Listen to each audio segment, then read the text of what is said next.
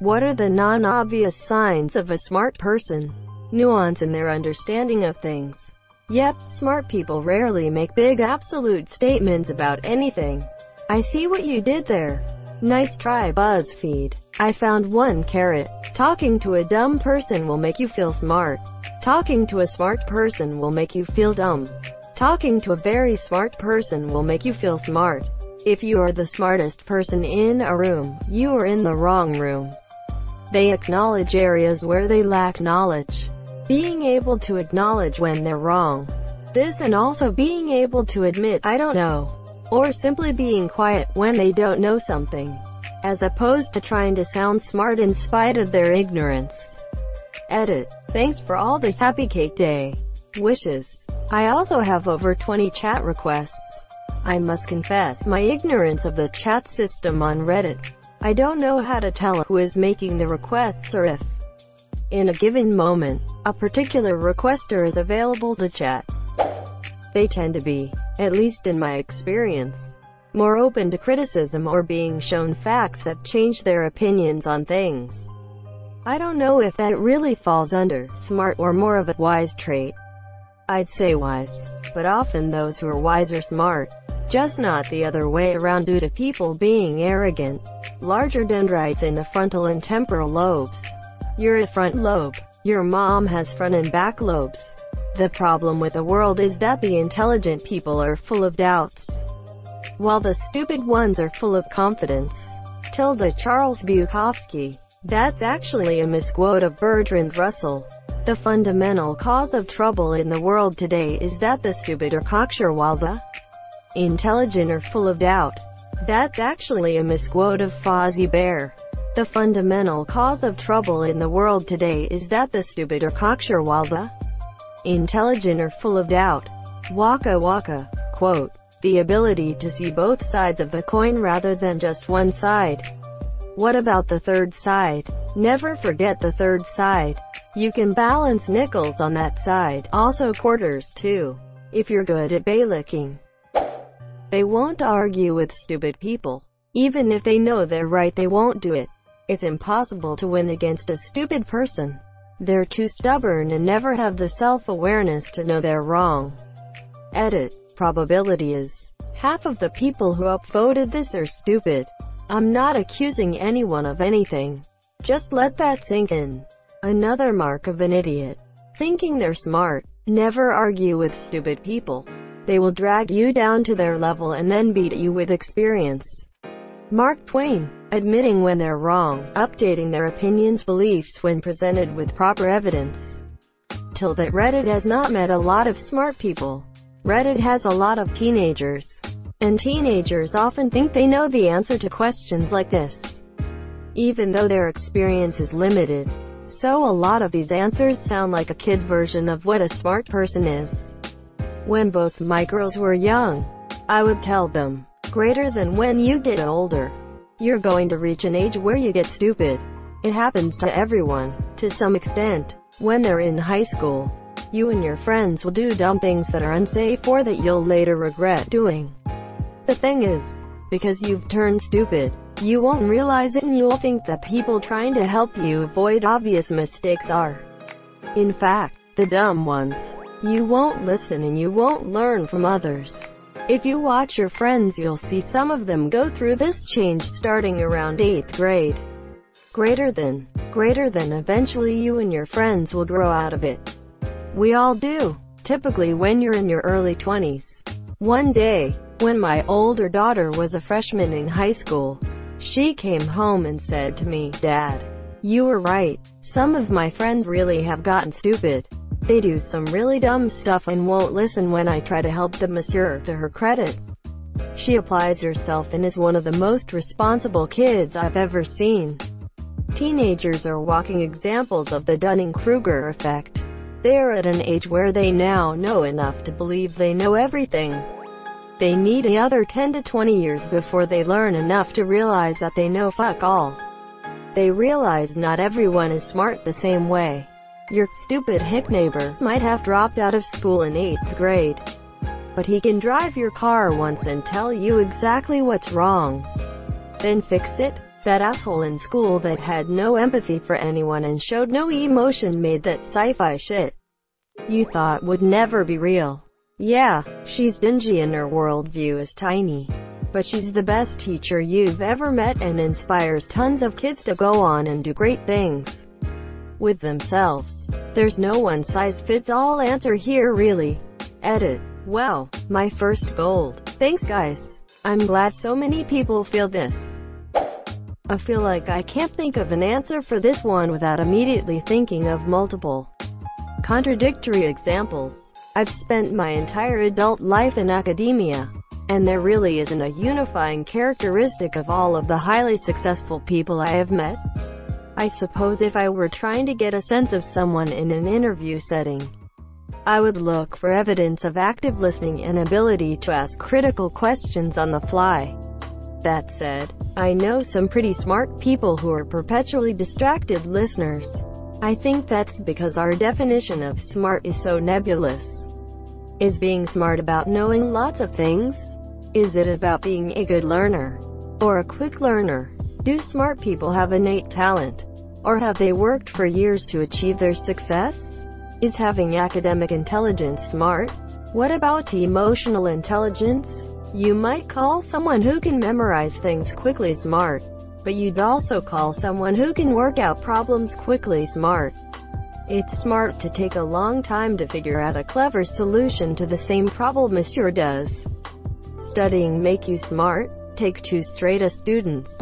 One studies for hours, and the other is able to pick up subject material quickly in class with little supplemental work. Which one is smarter? I think smart is a catch-all word for describing a lot of different mental states and dispositions. But, especially during grade school, it's reduced down to certain kinds of success. I personally define intelligence as the ability to think critically and abstractly. It has nothing to do with admitting you are wrong, or not arguing with stupid people, or many of the other answers in this thread. Those answers to me are indicative of emotional intelligence, which is an equally, if not more, important, but different trait. This distracted listening is actually a common phenomenon amongst intelligent people. I've heard that it has something to do with them knowing where the conversation is going before you get there. They're already formulating the response. Pattern recognition. Part of the reason smart people throughout history are well known is because they discovered something new and figured out how to maximize its potential. Darwin was a guy who discovered a bunch of islands with slightly different animals. He then collected and analyzed that data to come up with a theory of evolution, which was largely correct. Einstein's theory of relativity was based off of his observation that physics acted on everything equally. He figured out that exceptions were because of the way high-speed objects interact with the universe's speed limit, the speed of light. He recognized these exceptions by gathering them and recognizing the pattern between them all, then created his theory of relativity based on that. I'd say that the faster and/or deeper a person can recognize patterns, the smarter they are. Patterns are in everything: music, math, video games, really any computer program by its very nature. Language. Don't get caught up in unnecessary arguments. I have found that this comes to a certain point when another person is not able to process something and therefore stays with his opinion. After a few tries, the smart person just gives up. There is no use in trying to make someone understand something while they already have an educated opinion. They know how to explain concepts on just about any level, tailoring that level to their intended audience, and without coming across as condescending in any way. This is the sign of a good teacher, not a smart person. They're not the same thing. I have had brilliant professors who were pioneers in their field, but couldn't explain anything for shit. Sure, they were smart, but taking their classes sucked ass. The condescending part is more personality-based, but you quickly find out how well you actually know something when you try to explain it simply to someone else. Non-obvious sign. I would have to say emotional intelligence. Most people picture a smart person being like the typical movies nerd that is really smart at everything except social interactions or flirting, but that's not the case. Really smart people can also pick up on social cues faster and better than regular people. Take Richard Feynman for example. He was really smart but was also very sociable. Don't forget about Einstein, allegedly a compulsive womanizer. They're happy to be wrong about something, and then will take the time to learn about the subject. The same will go for politics. Rather than just dismissing the other person's opinion, they'll take the time to understand it. They are often not very obvious. In fact, I'd venture to say they would have to be not obvious in order to qualify. The smartest people I have known were somewhat reserved. Smart equals not a dumbass. Has nothing to do with some educated, obsessive, extrovert. They'll listen to the other's facts and points and take them into account when giving an objection. They walk a lot, I've noticed.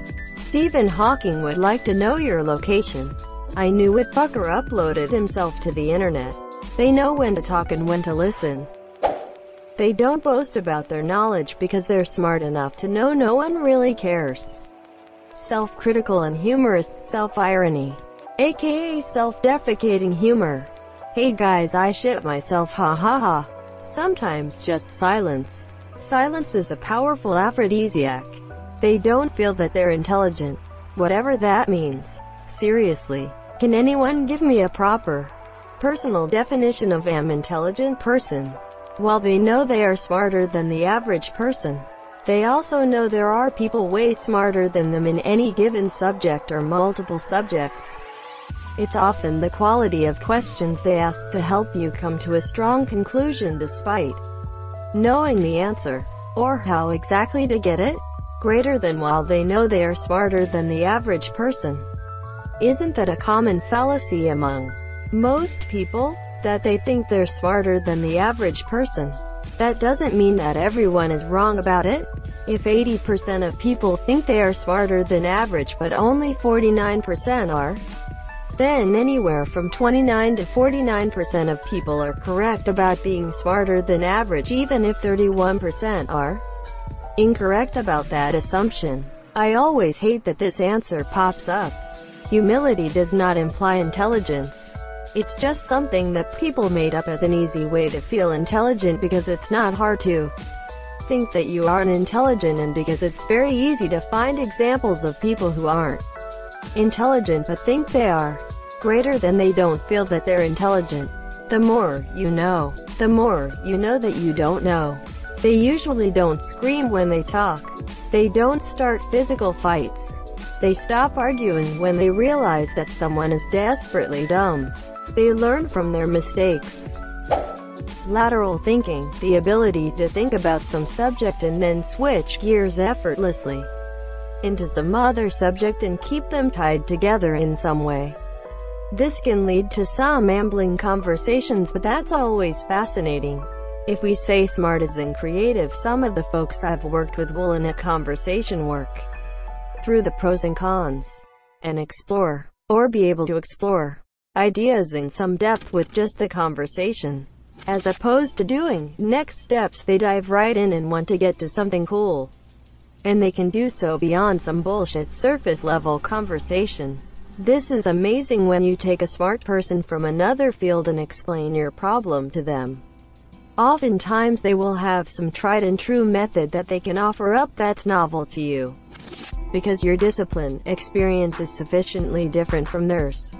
If we talk about real nuggets of gold, this would be among them. Monsieur, not usually very assertive on sometimes their area of expertise. I can't tell you how many times I've worked with super smart people who know some subject matter cold, and will let some lesser opinion take hold because they didn't assert themselves. I've seen people leave firms rather than have to deal with some bad manager or coworker who had less good ideas but who is more vocal about them. So often really smart people will take some non-trivial measure of joy in work which most other people find ridiculously boring or tedious. A smart person doesn't tell people that he or she is smart. I don't think that is the case, and neither do I think that should be the case. Saying that you're smart is a point where people easily think that you're arrogant. I don't understand why it should be allowed to talk positive about yourself regarding any trait but intelligence. Having conversations with your peers, for example about grades in university, one's intelligence is gonna come up. And in situations like this, I don't get why you shouldn't talk about intelligence. I honestly don't think grades are a great reflection on intelligence. Some people excel in academia but struggle in the real world and vice versa. It's sort of an artificial environment that rewards compliance and thoughtless work ethic. Thank you so much for watching and have a good day.